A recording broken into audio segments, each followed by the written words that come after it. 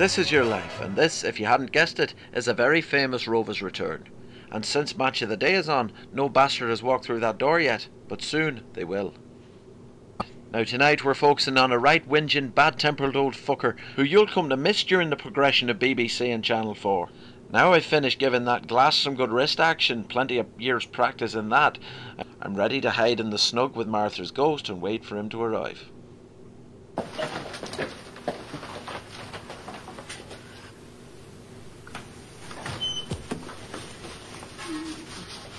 Why, Christ, it's busy Rick phone box out yonder. Are you not offering your sell out anymore? If that were the selling point, Albert, you'd no need for come in. I won't touch you with me bayonet.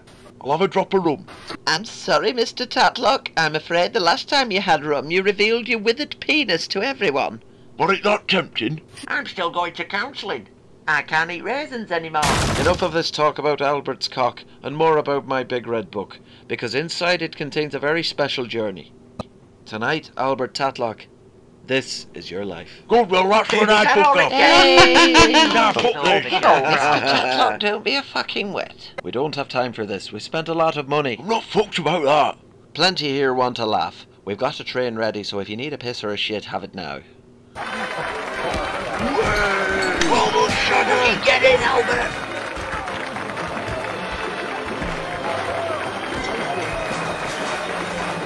Everyone calm down, please.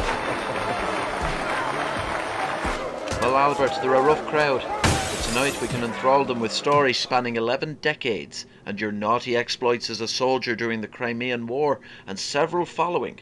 We could go on till tomorrow afternoon about all that, but fuck me, I haven't got it in me. And these lot'll be arseholed, so we're focusing on your time as a lovable old twat in the corner of the local piss house. Your life as we know it on Sorrynation Street, keeping yourself relevant amongst the plankton of society. And the aforementioned plankton are here tonight, racking up a fucking enormous rail bill and wearing old panto rags for the occasion. It's the residents of Sorrynation Street. Old bastard. It'll be funny, will this? Oh, I'm so proud. Good luck. Got in before me, you shit-ass. On the lips and not at all. The Lord be with you. Good lad, Albert. I'll take me rollers out. This is better than the rum. Off to a strip club later if you fancy it. You can stay at mine if you like tonight, Albert. Is it a bar in here, Booker? This is better than fucking church. So pleased for you, Mr. Tatlock.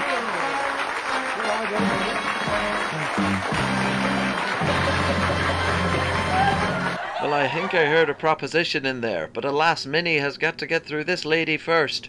With you for a quarter of your life and 56 years of marriage, it's your good lady wife.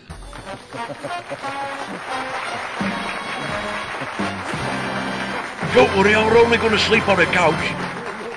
Well, I've heard all about him and Minnie, and I'll lock him in coal shed if he carries on. I've got rum in there.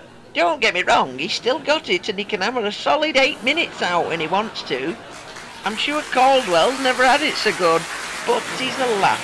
I can forgive it, and I'd say I'm rather fortunate to have a real man keeping me bed warm. I'll set bloody fire to it. Now, Ken, we brought a load of random family up here. You mentioned to Albert that he's got this show before you. Are you jealous of Albert being up here and getting all this recognition? Yes, it's a little frustrating. I'll not lie. I've got charisma, class, and I'm basically the Valentina of Salford, and yet, because he's been in wars and whatnot, he gets everyone tugging off over him. This is typical ITV, really. I banged his niece, and nobody gives a fuck about that. You all laugh, but if she hadn't fried herself, I'd be getting in on his inheritance. And Albert, can I just say, I'm only here because there's an after party at Billy's club, and I'm going to go because I'm pissed off, and some floozy is going to get it, and get it whether she likes it or not. That's all I have to say. You're his grandkids, I believe. Yes, and he gives us rum round the back of number 1 out of Ken's cabinet. Fuck's sake. Yes, he often gives us his blue films out of the 3rd drawer in the bureau. I'm getting really pissed off here. Nothing's your own anymore. Shut up, Barlow. Let's get on to Albert. Born sometime around the 1700s, you fought in various wars before incredibly teleporting through time and unevolving to start childhood again in Rochdale. Here's Albert version 2. Safe to say you didn't care for the new education system. fucking tossers. Well, quite. You rejoined the army again in 1914 right the way through. And here are some of your old mates.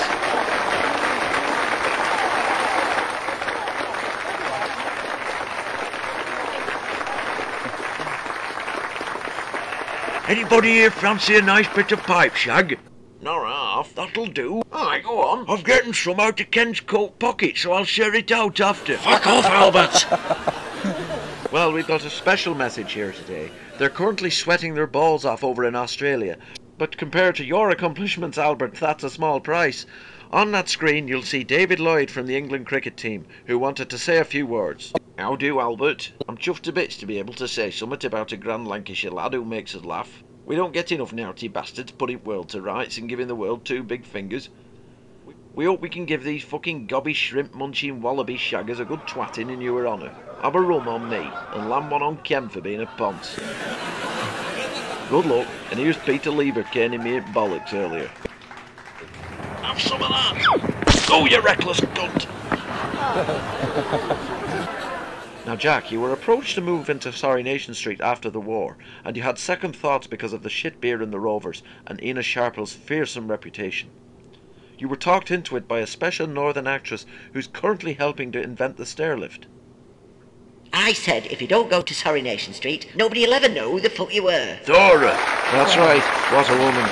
Thora Heard.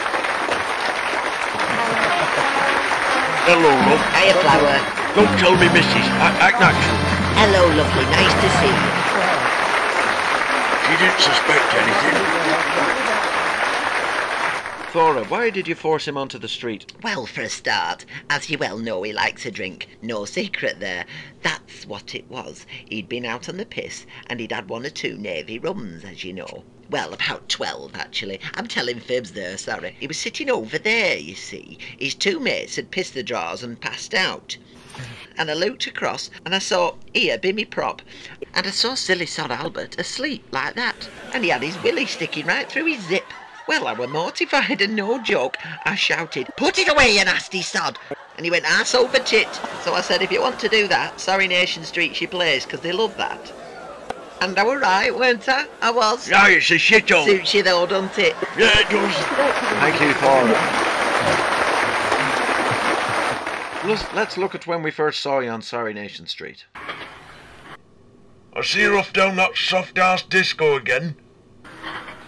It's not for me to say, but seeing you all sipping Coca-Cola and jiving makes me want to shit in my hands and throw it about. Goodness me, what a thing to say. And that was Ken again, wasn't it? Aye, again. Can I say he actually did that? We'll cheer you up now with a real classy professional. Scatty old fuck. The man on the front line himself, so you can relate. Captain George Manwaring. Hello, Albert. And Eamon.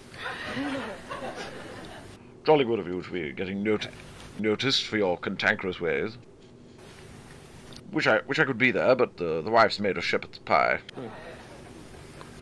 You know, if it wasn't for the dreadful Sorrynation Street, and Albert, I wouldn't have turned into a damn proud Home Guard platoon commander, as you know. Now, Jack got me onto the Navy rum now. I know it's a bit naughty, and I make no apologies. My first drink of it, I soiled my trousers, completely from top to bottom. And when that happened, Sorrynation Street Council offered me a house. They were impressed with it. Fine man. I'll raise a rum to you this evening. Very good. Thank you, Captain Manwaring.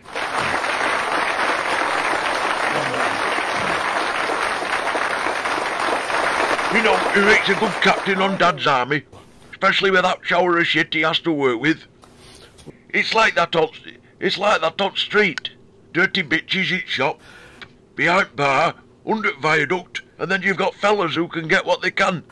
Fellas like Kenneth over there. That's why I get me knob out. It shows all those clueless young buggers that somebody like me, at God knows what age now, can live through every age and still belong. And by heck, I don't give a fuck still. Albert Tatlock, this is your life.